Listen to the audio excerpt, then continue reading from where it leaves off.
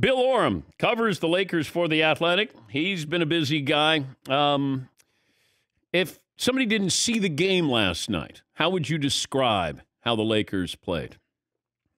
Well, I think at the end of the game, I tweeted that it was a dreadful result, and it's really an accumulation of a lot of things. The Pacers aren't very good; they've lost 10 of their last 11 games. The Lakers had a 15-point lead in the first quarter. They got 30 points from LeBron James, and I'd say Russell Westbrook wasn't doing the things that we usually think of as being bad Russ things. He only had one turnover. He shot 4 of 6 from 3, but he still ended up having a terrible night from the field. He was not finishing around the rim. And he ends the night on the bench, something we haven't seen this year with Frank Vogel, who's kind of, really coaching for his job, as we reported earlier this week, on kind of a night-to-night basis, throwing the kitchen sink at the Pacers, which in this case was not playing the highest, the $44 million guy. Yeah, I'm just trying to understand if this is fixable, Bill, because it feels like, okay, get rid of the coach. That doesn't fix effort. And a lot of what I saw or what I see on defensively is there's no effort. So how do you fix this? Can you fix this season?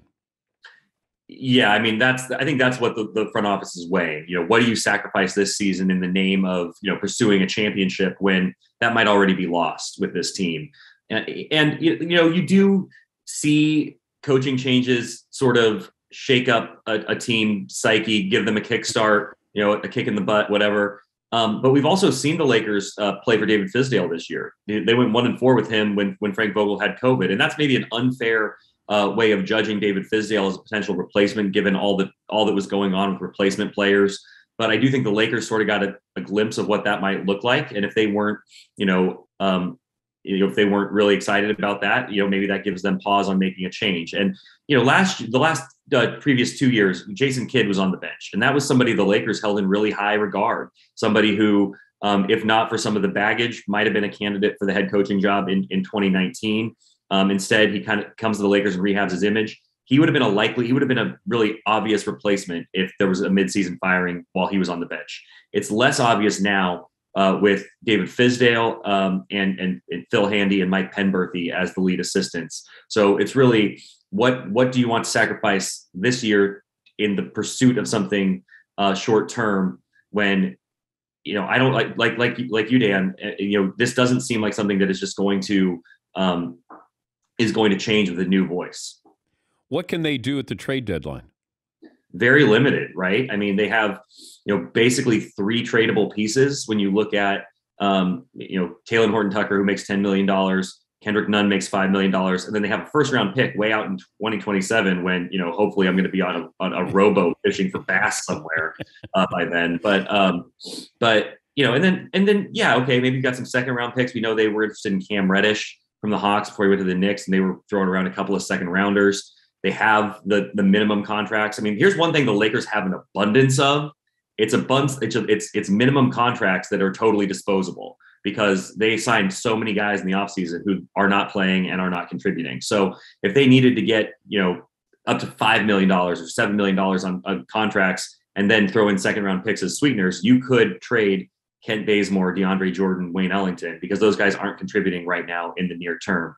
But again, if we're talking about THT, Kendrick Nunn, and then that first down the road, what are you getting back that is actually going to make it worth it? Because Taylor Horton-Tucker, with only a year and a half left on his contract, has more value to the Lakers than anyone else. They're the ones that found him, developed him, have some confidence in him, have the relationship. I don't know that anybody else values him as highly as the Lakers do, and especially as a $10 million a year player. So it's going to be really hard to find an impact player at the deadline for the Lakers. Anybody interested in Russell Westbrook? There's always a chance. One thing I think we've learned in the NBA is that there is no such thing as an untradeable contract, but I do think that we are getting very close to the stage where Russ is an untradeable player.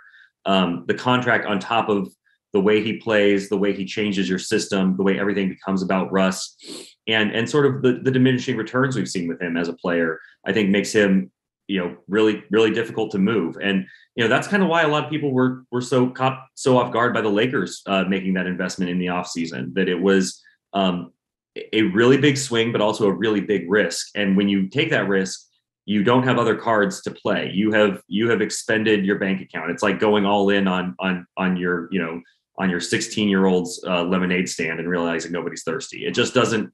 It hasn't paid off yet, and the Lakers don't have that next move. Well, okay, if that doesn't work, then how do you adjust? And they don't have that next card to play. So, is anyone interested in Russell Westbrook? The Lakers don't have the sweeteners to come off of his contract. They don't have the 2022 first and the 2024 first that a team might want. They don't have honestly, the Lakers' best trade sweetener right now is probably Austin Reeves, who is their undrafted rookie who is playing really meaningful minutes and has become this real bright spot. If I'm a team trying to trade with the Lakers, I'm not just asking for all the guys who aren't playing who I described earlier. I would also want a guy who can come in and contribute in Austin Reeves, and I don't know that the Lakers are going to be able to do that. Why would the Lakers leak this if you're not going to make a change? Like what? Tell me the game that's played here of getting this information out here. You don't have to tell me who the source is, obviously, but they wanted this out there. It feels like that fair. Fair. I prefer to think of it as really good reporting. I'm sure it was. I'm sure it is. My bad.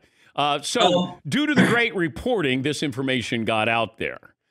Why? Yeah, I think that there's a couple ways of looking at it. Obviously, I would actually say that Frank Vogel has probably gotten a boost from the fact that this information has been out there. Not to say that is where I'm not suggesting you sleuth that is where the information is coming from. But I do think that the organization has taken a little bit of a hit from the fact that this has been reported in the way it's been framed, that they are looking to make a change. But I think the general reaction is like you said, what difference is that going to make, and who's going to come in and do a better job? And so I think that the team didn't even step up last night, Bill. I mean, that was what was so interesting, because we didn't report this until after the Jazz game, and there was a lot of pressure. I think there was just a sense of pressure, like a really heavy. The air was really heavy in the crypt on Monday night against the Jazz before the Lakers won that game. But then once it was reported, and then there was some follow-up reporting from other outlets kind of on the way the front office was sort of applying pressure on Frank Vogel. I thought last night was going to be a really interesting measuring stick game to see how the locker room responded, and it looked good in the beginning. I would have argued that that looked like a team that was playing for their coach, and then it completely disintegrated down the stretch. LeBron started missing shots down the stretch, wasn't getting enough support. Russ wasn't out there. It seemed really disengaged. There seemed to be a lot of chippiness at the end of the game, a lot of saltiness. So, and it's the timing, Dan, is really fascinating, because if you were going to make a change, you would have thought it'd be last night, because they're about to go on this 6-game road trip that is going to be brutal. I mean, they've got Orlando tomorrow night, but then after that, it's Miami, Brooklyn, Philly, Charlotte, Atlanta. Those are all teams they could lose to. So the timing is really tough for them. Well, it's only 8:30 local time. I was told last night that Frank Vogel was getting on the plane today. So as long as nothing changed between midnight last night and whenever they're taking off for Orlando, 10 a.m. or so, Frank Vogel is going to be coaching the team in Orlando. But it's interesting. I mean, he's on the hot seat, as he loses to Indiana and now going to Orlando. For Frank Vogel, I've got to think that's like the ghosts of firings past. So sure, he's hoping to make it through just those bad memories. Is he on the plane coming back, Bill? He will be on a plane coming back. But I do think that, I don't want to say that he bought time with the Utah win. I mean, the Utah game was really pivotal. If there had been a similar result against the Jazz to what happened 2 nights earlier against Denver, I think the front office would have felt like they had no other choice. But now, not that the Utah win itself lowered the temperature, but the fact that they snapped the streak, they got a win against a top Western Conference team, although a team that lost to the Rockets last night and has now lost 6 of 7. I do think that it's sort of kind of popped the balloon in a sense where the Lakers are willing to kind of ride this out a little bit, but it doesn't mean it can't get worse. Although I will say, I always refer to the great Jim Murray's quote, which was, "There's nothing so bad it can't be made worse by firing the coach." Bill, thank you. We appreciate your time, and have fun on the road trip. Thanks so much, Dan. Appreciate it. That's Bill Oram. Done a great job. Great reporting for The Athletic, of course. Had the story about Frank Vogel coaching for his job. He's getting on the plane this morning.